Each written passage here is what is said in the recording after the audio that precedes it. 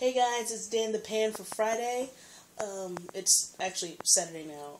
I had you guys in a video about 3.5 hours ago, and I thought I uploaded, and I was so happy. Then I realized it's not. Sorry about that. I apologize. I was also supposed to do a video last week, but there's some slight confusion. No longer confused. I got it. But today's topic is how to speak to your crush if you've never spoken to them and you don't know their orientation. I'm probably the worst person to ask for that. The way I go about that is, it depends on my mood. There's sometimes I feel like extremely confident, like, oh, I got this. Then there's days like, I'm gonna just walk the other direction and stare at them from afar. Because it's really fun to stare at them from afar.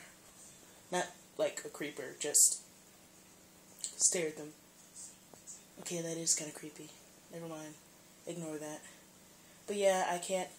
There are days I really can't. So, but the days I am confident, I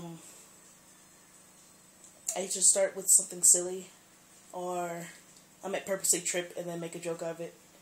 I'm usually good with humorous situations. I can easily talk to someone if it's humorous. If it's a serious situation first, I can't. I don't know what it is. I shut down.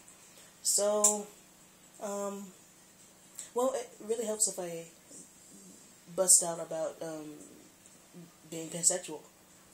No one really knows what that is. So I usually get the, what is that? And it really helps. It opens up doors for a complete conversation. And usually when I'm done, I get the, oh, well, I'm this, or I know someone who's this, and, you know, it really helps. So that's one way to go about it.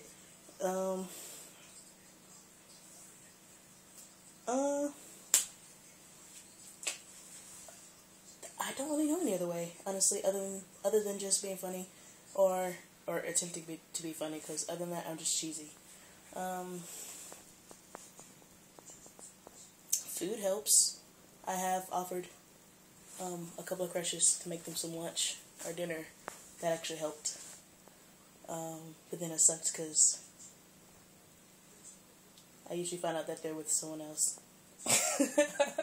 Or that they're taken, because that's usually my problem, that they're taken. So, yeah. When you feel confident, go for it. When you don't go for it, because that's usually when you flatten your face. Not saying that you will, but sometimes that's when you fall flat in your face, and it sucks. So, be confident. Smile. Not like a forced creeper smile, but get it a big smile. Smiles are contagious. You go around smiling and everyone's going to smile back at you. If they don't, ignore them. Go to the people who are smiling back. Smile. Smiling helps. Like, it sounds cheesy, but seriously, smiling really does help. Makes you feel good. It makes others feel good.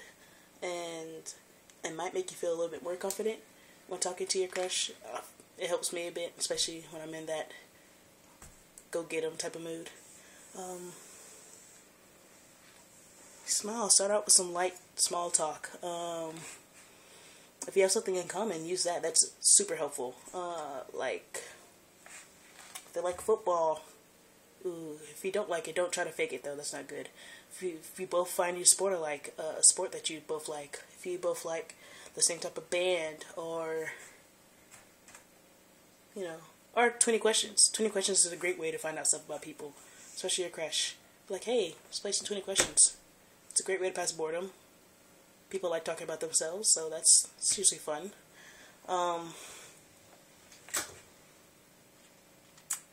Hopefully that helps. If not, offer to make them some lunch. That sounds weird, but sometimes actually that helps. I've had that help quite a bit. I've offered to make a couple of crushes some lunch, and I have. And then we had like a mini picnic at the school, so that was really fun. So try a little fun stuff like that, you know. It opens doors. So yeah, I'm about to go enjoy this lovely pizza right here. Hopefully this uploads. So yes, I apologize again for last week and not getting this one up quicker. But yeah, this is DanThePan for Friday.